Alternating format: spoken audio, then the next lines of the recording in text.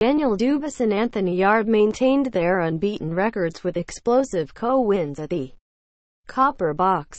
On Saturday night, heavyweight Dubois matched world champion Anthony Joshua's achievement by stopping Dubois in 231 seconds, while light heavyweight star Yarde became the first to stop experienced Nikola Shekloka, with the likes of Joshua, Tyson Fury, David Haye, Tony Bellew and Joseph Parker dominating the heavyweight scene. Dubois sent out a far from gentle reminder. Yarde is yet to go beyond the fourth round as referee Gray stepped in. AJ beat Yarde 51 seconds into the second round when they met back in February 2014. But Dynamite went one step further, flooring the Welshman no fewer than 4 times. Dubois' explosive right had darked down at the end of the first. Then within moments of the second round starting, the 20-year-old South Londoner landed 3 more before a short left hook put his opponent down. Again, the surrounding changed for Anthony Joshua's fourth fight, but the result was the same. Dorian Dark the victim this time around. The surrounding changed for Anthony Joshua's fourth fight, but the result was the same.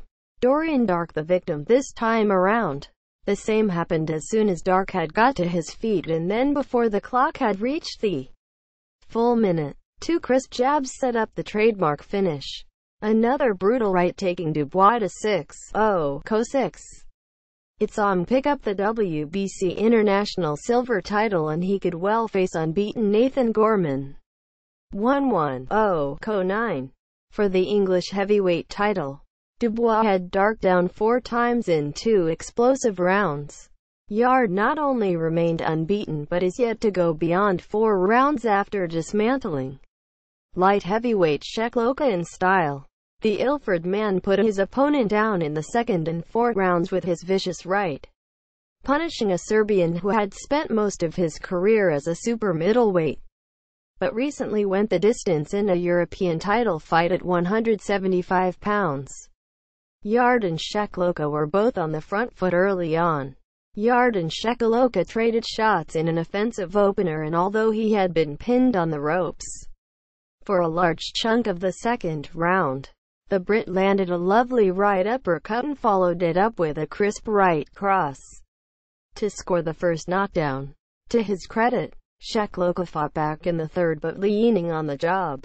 Yarde took wisely his time before a typically short and razor-sharp finish in the fourth. Yarde's left hook floored his foe again and with another uppercut landing as soon as Shekloka 3-2-5-1, Co-11 had made it up. Referee Steve Gray rightly stepped in to save him serious damage.